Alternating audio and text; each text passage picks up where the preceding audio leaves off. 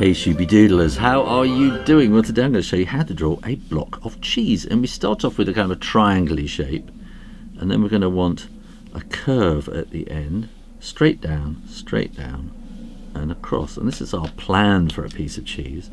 So what we're going to do is we're going to draw curves, little circly things like that, and we'll have one across there as well, maybe.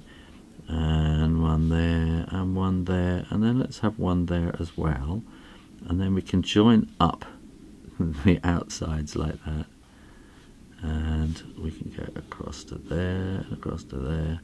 This will come around there and down, and this will come across and across like that. Now here we're going to see maybe something like that, and a little bit there, and a little bit there, and you probably see a little bit like that. Let's assume that the light is coming this way, in which case we're going to see some shadow in there and some shadow in there, like that. There's also going to be a bit of shadow on the ground there, and there's also going to be shadow kind of all the way along the bottom here. Let's put a line in there to put it on the table. When you're sure the ink is dry, you can erase those pencil lines.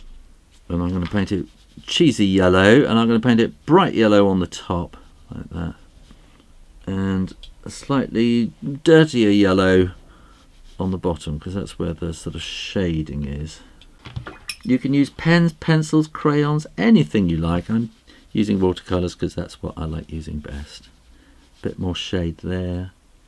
And if you want to, oh, should have put some shade in there as well, shouldn't I? You can put some more watercolour kind of shade in there, and you'll want that in there too. And there you go, how to draw a piece of holy cheese. Well, thanks for watching. Please like this video and make sure you are subscribed to the Draw Stuff Real Easy channel. You can support my videos by following me on my Patreon page. Put your drawing idea requests in the comments box below, and remember to keep drawing.